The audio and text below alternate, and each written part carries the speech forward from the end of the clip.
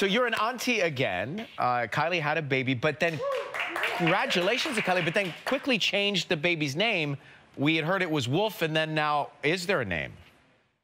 There's one name, I think, lingering, but she really wants to make sure. It's such a really big decision, honestly. It's the hardest thing ever in life is to name a child. I personally, when I had my kids, I didn't name them until they were born. You really want to see what they look like. And I always, when I would hear people do that, I would say, how do you not be prepared for that? How do you not, you have 9 months to think about this, but no matter what, it's just the hardest decision ever. And I feel for them.